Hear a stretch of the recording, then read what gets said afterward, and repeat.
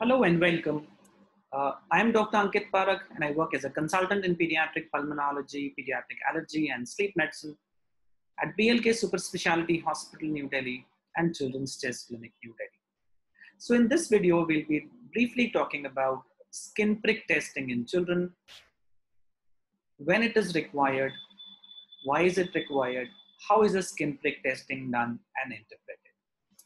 So skin prick testing for children is basically utilized to identify the underlying allergens for the various allergies which we deal with.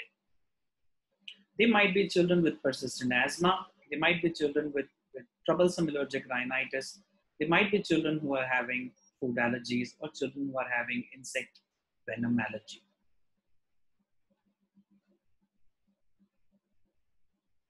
So skin prick testing, or commonly known as SPT, it utilizes the presence and degree of cutaneous reactivity as a surrogate marker for sensitization within the target organs like the eyes, the nose, the lung, the gut, and the skin.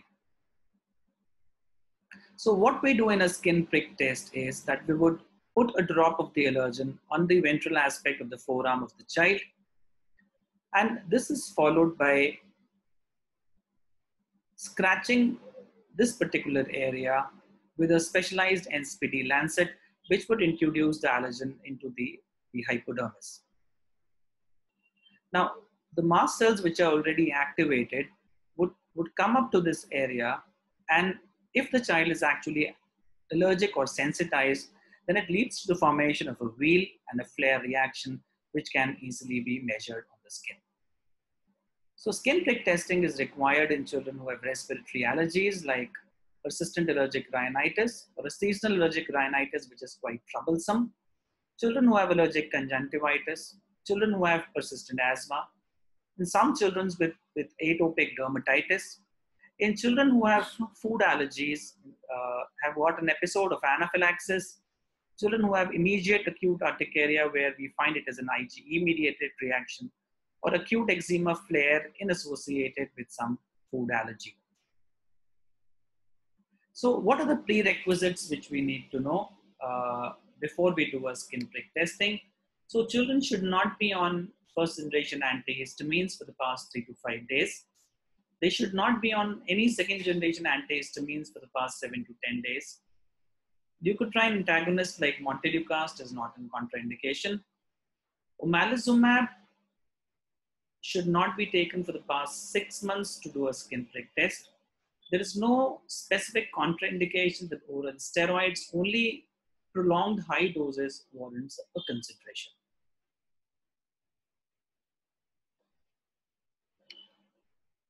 Now, what is the equipment and material required for doing a skin prick test? So we need a positive control, which is your histamine. We need a negative control, which is the saline. In addition, we would need the allergens, which can be aeroallergens inside the house, or indoor aeroallergens, or outdoor aeroallergens in the form of pollens, and we can have food allergens. And we would also need specialized skin prick test lancets, which are having a 1 mm tip, and they're different from the usual blood lancets, which are 3 mm in tip. Now, what allergen panel do we choose? This would be different in different parts of the world. Now, what remains same is the indoor allergens, which includes dust mites. So we use 2 dust mites, dermatophagoids teroneseus and dermatophagoids farinae, dog dander, cat dander, cockroach, and usually molds like Alternaria alternata and Aspergillus fumigatus. We would also test for some pollens, and as I said, it depends on in which geographical area your patient is coming from. So in children coming from Delhi, NCR and surrounding areas, or in India, we will have more of tropical grasses as compared to temperate grasses in Europe and US or Canada. And the weeds and the trees are also a bit different. So usually we would test for things like mugwort or artemisia, ragweed, ambrosia, amaranthus, chenopodium, mustard. We would be testing for holoptelia. Important grasses are like cynodon and things like parthenium and millets and bajra. So these are the common pollens which we would test. Now, in addition, we might test food allergens, which can be egg, which can be milk, which can be soy, it can be peanuts and the other tree nuts, and it can be non-vegetarian food, which might include fish, etc. So the usual areas where skin prick testing is done is the forearm and the ventral surface of the forearm, or sometimes we might do a skin prick testing on the back of the child.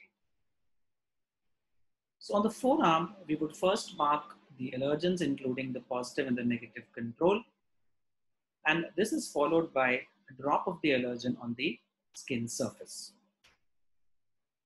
Now, once this is done, the lancet will be utilized to prick, starting from this cell line, going into this direction and ending up with histamine, because histamine reacts fast and would lead to a reaction in around 10 minutes.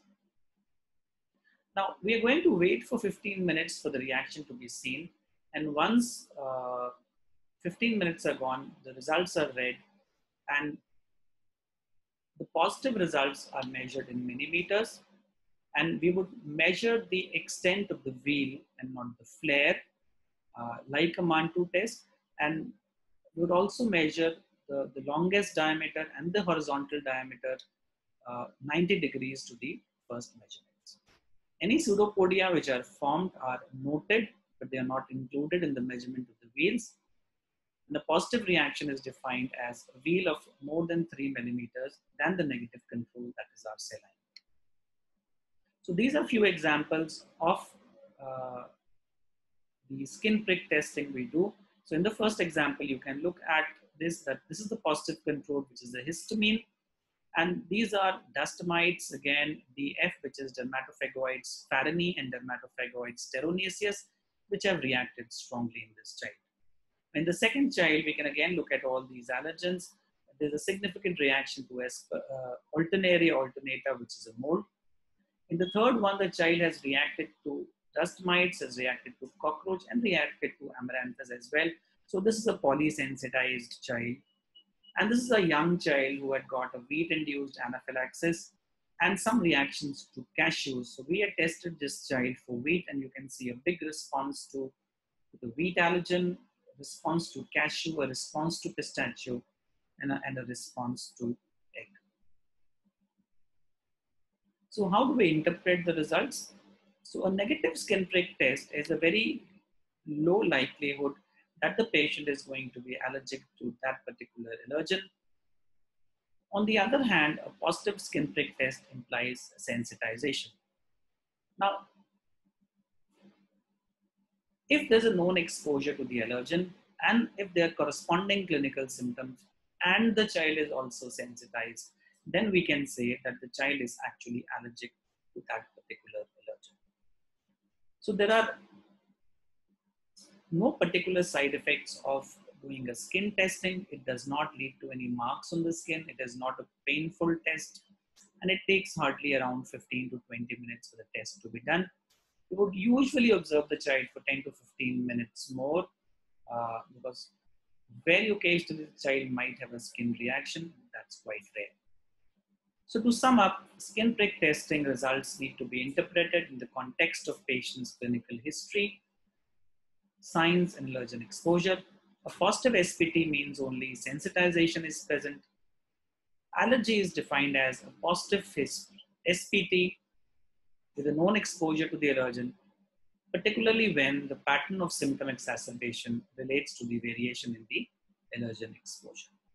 So thank you very much. And if there are any questions, you can write to me or call me, and the details are shown here. So thank you very much.